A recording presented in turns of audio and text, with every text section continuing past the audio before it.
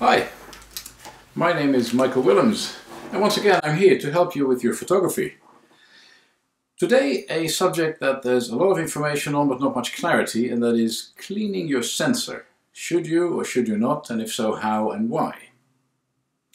So let's start with the beginning. What is a sensor? The sensor is the thing at the back that takes the place of the negative, where the negative used to be. And the sensor makes your pictures what they are. It picks up the light. Now, if any dust gets onto that sensor, that is not a good thing, and dust will get onto that sensor. Especially when you're using small apertures like f16 or f22, in other words high f numbers, and you take a picture that has a clear background like the sky, you'll see grey dots, dust bunnies as we call them. They're really, really annoying because that dust interferes with your pictures. You can remove it digitally, but it takes time, a lot of time. So to stop that dust, first your camera tries to clean itself when you turn it on and off. It ultrasonically vibrates the sensor, and that sometimes gets rid of some of the dust. But eventually dust will become visible in your pictures. You'll see it in all your vacation pictures. Same part of the sky will have that black dot in it. Annoying to the max. So then the next step is open up your camera, and you do that by using the function which a lot of SLRs have called manual cleaning. Now when you do that you need a new battery charged fully 100%, because what happens is the mirror is held up by the battery, and so you see the sensor, and then you take a dust blower, a little bulb blower, one of those little blow thingies, and hold the camera upside down and you blow air into the camera. Great, what if that doesn't do it either? Well then the best choice is to spend the 80 bucks and take your camera to a camera store or to its manufacturer, send it back to Canon or Nikon, have them clean it professionally. Because that way if something goes wrong it's their problem. And something could go wrong. You could damage the sensor or the shutter. If you damage either of those, your camera is toast. It is a brick. You cannot have it repaired because a new camera is cheaper. So be careful. But if you want to do it yourself, here's how you do it. You get a kit, and the kit looks something like this.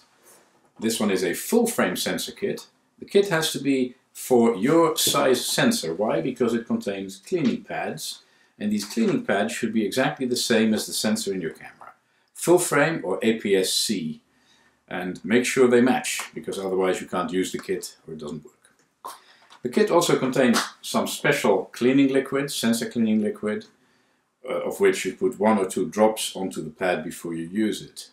Now again, be careful, because if you do this yourself and you screw up, you've lost your camera.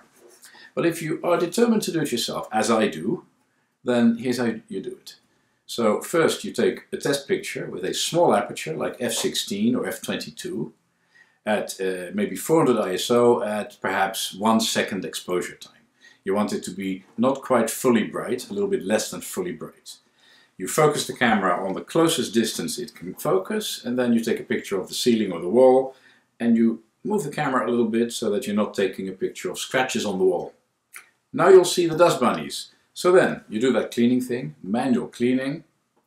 You put a couple of drops of the liquid onto the pad, and with the wet side of the pad you wipe across the sensor in the camera, and then the dry side you wipe back. That should do it, but in practice that often doesn't do it. So after that, take another picture the same way, highest f number you can, and you'll see that perhaps of the 7 dust bunnies you had, 6 are gone, but there's also 3 new ones. So then you do it again. All of them are gone, but there's 2 new ones, and there's a streak. And you do it again, the streak is less, but the dust bunnies are still there. You do it again, dust is all gone, but the streak is worse again. Do it again, dust is gone. Eventually, you get to the point that the dust and the streak are both gone. Do not panic, don't worry about it. Yes, it can take an hour. Sometimes I've had 20 attempts until it's finally clean, but it will be clean. Again, the safest way is to send the camera to your camera manufacturer or camera store. But if you can't do that and you want to do it yourself, do it safely and do it well, and check that you've done it well. And you'll have a camera that is once again as new and produces great pictures without that annoying dust in the sky. Alright, that was it for today. If you want to know more, follow the links in the description. And if you want to know a lot more, take one of my courses online, interactively, fully interactive, one-on-one or small classes, or in the camera store when it opens in Ottawa, Ontario, Canada. Have a great day and enjoy your photography.